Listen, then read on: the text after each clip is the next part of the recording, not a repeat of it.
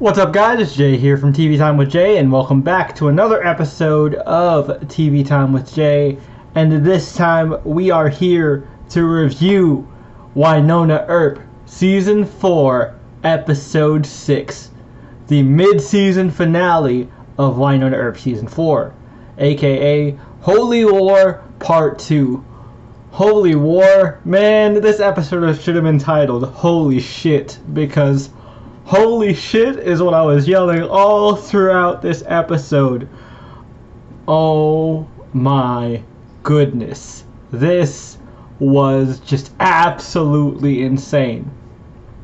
So, as per usual with my episode reviews, I will be recapping the events of the episode and then going over my thoughts and feels about the different plot points all throughout. I may miss some plot points, a lot of stuff happened. And if there's anything I missed that you want me to talk about, definitely mention it in the comments down below. Because there are a lot of things that I have a lot of feels over, and I probably won't be able to fit them all into one video. So we can talk about it in the comments. So, let's begin, shall we? So, the first thing we're going to talk about is, of course, Nicole dealing with the frog curse and, Agent Chetri. I'm not going to call him Jeremy because it just feels weird for me because my name is Jeremy and I don't, it's weird because it's like referring to myself in third person whenever I talk about his character, so I'm going to just call him Agent Chetri. So Agent Chetri and Nicole are devising a way to kind of break the curse by killing her temporarily so that she will be able to die and possibly trick the spell, right?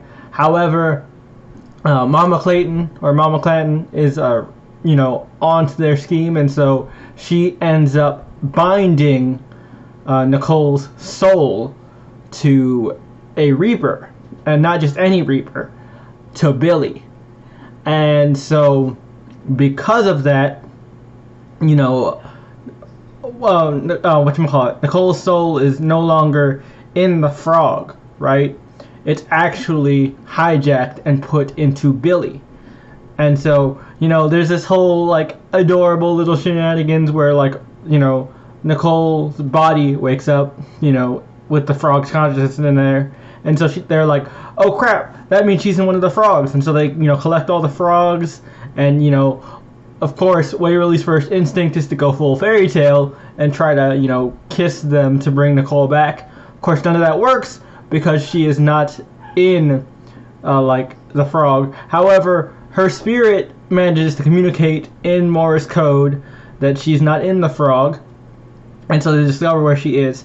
Also, I love that, Waverly's just like, oh, damn it, there is never a pottery wheel around whenever you need one. Oh, man. I know I made jokes about the first 3 episodes and how, they overdid it on humor. But let me tell you, I have my problems with the first 3 episodes, and I still stand by those. I still think they were just still trying to find their footing, which is totally fine, especially with the big gap between Season 3 and Season 4. But these last 3 episodes have been just top-notch, A-plus episodes, and this one is just the best yet. So, Waverly, of course, fueled by, the need to save the woman she loves, she confronts Mama Clanton, and she sees the Billy Reaper or whatever. And so Nicole, fighting back, she takes control and basically kind of speaks through the Reaper and is like, tell them what I did and why I did it. And it's just we finally figure out what Nicole did or what Nicole promised in order to get them back, from the garden.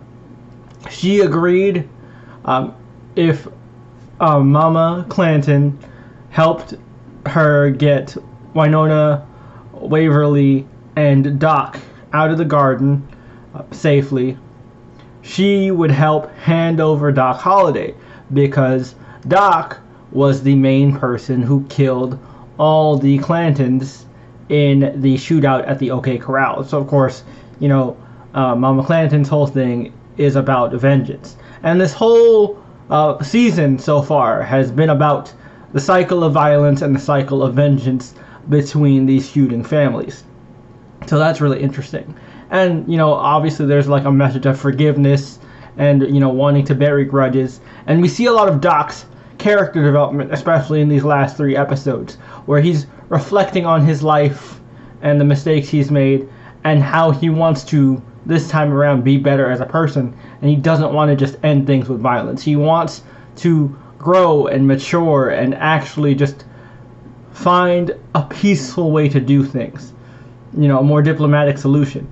He even connects with Claiborne, right? And he's like, all right, we can do this without any bloodshed. We can settle this peacefully. I will turn myself in, and I'll do whatever it takes. We can bury this grudge, end this feud without any more bloodshed. We don't need any more blood on anyone's hands. And you know what? Claiborne agrees. So they decide to do it. And, he's like, we'll meet up later to, fully discuss the terms once I talk to my sister and you talk to the Earps. And so they leave. All right. So now let's kind of jump to the Wynonna portion of the episode. So, of course, before this, like with Doc and Wynonna, they are trying to get Rosita to basically come with them back to the convent where Peacemaker is at. And so eventually they do convince her to get off this rock, which we find out actually has been like a barrier protecting Revenants, which is how she wasn't killed and how she's been able to stay alive. And so they get her off of there. They send her to the convent, and essentially, they do this whole warrior showdown thing where basically all these nuns pull out their spears, they surround them in a formation, and they have to fight to the death. And so it's a awesome cat fight between Rosita and Wynonna, trading insults and blows. And we find out something pretty huge about this convent. It's not just run by any old Mother Superior. The Mother Superior, the nun in charge, is actually none other than the original woman scorned, or one of the original women scorned, from ancient Greek mythology, Medea. Or Medea, depends on how you pronounce it. I don't really know how to pronounce it. But Medea. Holy shit. I'm a huge fan of Greek mythology, so once they revealed that name, I was like, oh, the whole women scorned thing makes so much sense. And after that, basically Wynonna gives this whole speech about how she's not perfect, how their enemies aren't going to stop coming, and she needs Peacemaker because she needs to keep fighting. And the reason she does this is because she's a hero. And yes, she is a hero, but she has to do what she has to do. So sometimes that makes her a killer. And she's not happy about it, but it's what she has to do to survive and to protect her family and the ones she loves. So, if Peacemaker doesn't find her worthy, then Peacemaker can suck it. And then we see, of course, something straight out of a Thor comic. The gun starts to glow.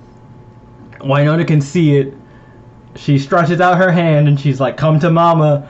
And Peacemaker comes to her hand. And of course, y'all know the drill by now. Wynonna points the gun at Medea and pulls the trigger, freeing the nuns from her curse. And then after this, we realize, because Rosita is able to recognize every single one of these women are actually female victims of Wyatt Earp, who were kind of caught in the crossfire of his many, shootouts and, his pursuit of, other outlaws and such. And so Rosita can really relate. And so, when they're looking for a leader, of course, they first turn to Wynonna, and then Wynonna's like, nah, trust me, you don't want me to teach you how to be cleansed. There's no one more tainted than me. But you know what, Rosita? This is a good place for you. I think this is somewhere you can belong and you can be safe. So you know what? No hard feelings. And this is when we get the big bombshell. Rosita explains, the reason I stole Alice is because somebody out there was trying to buy your baby. And that person was the Clanton chick, Cleo. And I was just like, oh man. So she finds this out, and of course she's just like, oh, I've had enough of this BS. So she comes back, and then we cut to Waverly, and just going back to that cycle of violence and vengeance. Of course, Mama Clayton is spouting on and on about like the vengeance that she deserves for her family and her ancestors against the Earps and Doc Holliday, and how she's going to ruin all of their lives, destroy them, piece by piece, and eventually Waverly snaps. The Mama Clanton talks about, oh, I have powers you can't possibly comprehend, and Waverly, like, her instincts kick in, and she just gets angry, and she's like, me too, bitch! And she grabs her, channels her angel abilities through her hands, through Mama Clanton, and straight up kills her. Like, blood out the eyes and everything. Holy shit. Our poor innocent baby is now a killer. Oh my god, I did not see that coming at all. That blew my mind. And of course, after Claiborne sees this, he's angry. He wants nothing to do with, a peaceful resolution. He wants vengeance now. He thinks, oh, there's no going back from this. I have to do it. I have no choice now. And this is where we see the pinnacle of Doc's character development. He's reflected on all the mistakes he's made with Wyatt and that Wyatt has made himself. But he's also realized, what Wynonna, Waverly, and the others have taught him. Hope and the belief in change. And the belief in a better way now that we are in the future and that we're in modern times. And so Doc is like, no. We can still settle this. We can be fine. There's no need. We can always bury a grudge. We can settle this. Your feud is mainly with me. I'll go with you. We can talk. And so, you know what? Claiborne calms down. He's like, all right, fine. You know what? You're right. Look, let's go. Let's do this. And they walk arm in arm. And, Claiborne turns his back. And he and Doc are walking away. And that's when we hear a gunshot. And at first I'm thinking, oh shit, it's Cleo. She betrayed her brother, and now she's the Clanton heir, and she's gonna try to fuck with the Earps now. Nah, that was not the case. It was Wynonna herself. Now this is definitely shocking, like, she put the Y in Wynonna for sure. Like, what the fuck? Why would you do that? But at the same time, it was definitely foreshadowed with her speech about Peacemaker and, being a hero, but also being a killer. Because she has to do what she has to do to make sure her family survives and that they'll keep coming after them. So, makes a lot of sense. But I love that Doc was just so disgusted by this, and he was visibly shaken because Wynonna was the person that kind of taught him that there was a better path. And the fact that, like, she's lost her way really hurt him. And he even talks about it when they have their, like, heart to heart outside. And he goes, no, I didn't want this. I didn't want this for you. I did not want this for me. And I didn't want this for him either. We could have found a better way. There was always going to be a better way. And then, Wynonna was like, there is no better way. They were going to keep coming after us.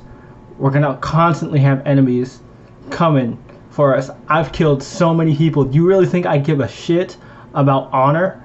About shooting, like, playing dirty? Because, Doc calls her out and is like, there was no honor in what you did. You shot a man in the back. And she goes, no, he was going after us. I had to make sure to end it. Because otherwise, people get caught in the crossfire. And I'm not having that. Not ever again. And then, she tries to, sweeten him up. And it's like, look, I'm not perfect. And that's what I've always loved about you, John Henry. You were never perfect. You're just as messed up on the inside as me. And, that's what I love about you. And then, I love this. instead of having a Y-Doc moment, which, to be honest with you, I'm not the biggest Y-Doc fan to begin with. Instead of having a Y-Doc moment and just letting it slide, Doc, being the mature person that he is, reflecting his own growth, walks away from this and says, I don't want to be that way anymore. And he leaves. However, he comes back in after Waverly invites them both back inside, and we actually end this half of the season on a really happy, sweet note. Way Hot officially gets to propose to each other, and man, my heart absolutely melted. They are one of my favorite relationships just on TV in general. They're so sweet, innocent, not even innocent, they're so sweet and pure, and everything about their relationship feels authentic. It's just natural. Like, nothing is like overly sexualized. Sure, they have sex a lot, especially in this season, but I mean, they've been apart for a year and a half, so of course they'd be, missing each other. So, I've always loved their relationship. It's just so positive. They bring out the best in each other, and I'm so happy that we end this half of the season with them, getting to celebrate with the people in their lives that they care the most about. And of course, it ends kind of on a sad note because Doc leaves in the middle of this, and Wynonna has to watch him go. But again, just really happy for Way Hot. I'm glad we didn't end on some dun dun dun. Get ready for next time. Oh, Wynonna Earp, But regardless, I am excited for the back half of season 4. 2021 can't get here fast enough.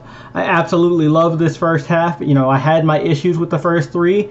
Those episodes were a little rough and they were still trying to find their footing. But episodes 4 through 6 were absolutely amazing, and 6 was on a whole nother level.